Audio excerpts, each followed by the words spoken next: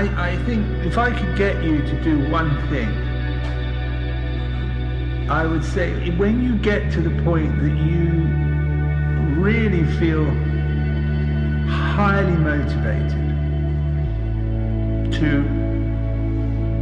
towards keeping your virtue, then you'll discover quite quickly just how extraordinary a life was meant to be and could be. It's just we get so messy. It's not that we're doing lots of wrong things, but our mind is so messy.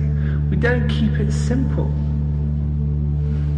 And we end up making the life that we're living so inordinately complicated and completely unnecessarily. And it's such a shame to end up feeling in a real muddle when actually you ought to be having the time of your lives.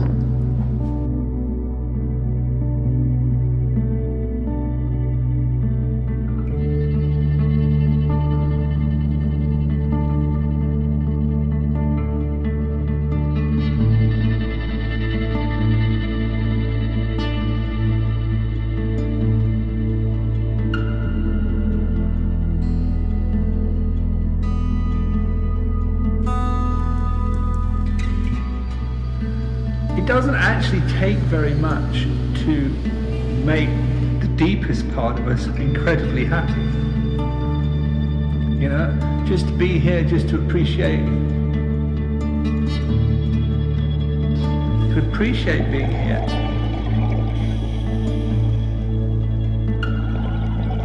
To feel that you're alive, be in touch with your heart. That's it. That's it.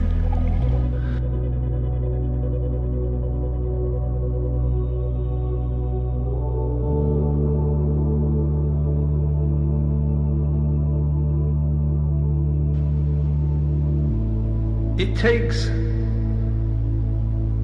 mindfulness to come to a human life.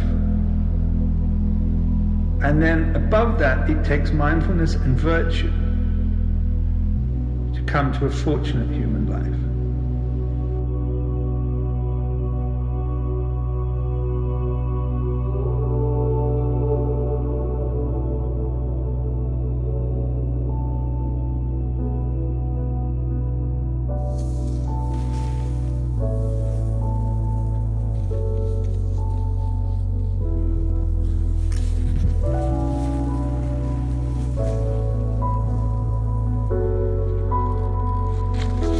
Chance to be part of this happens briefly.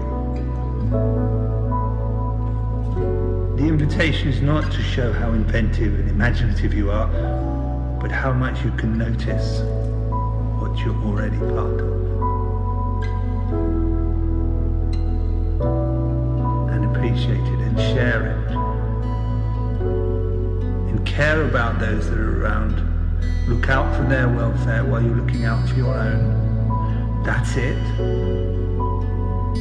And then you'll get to the end of it having had an awesome time, knowing that that was something you'd recommend to others.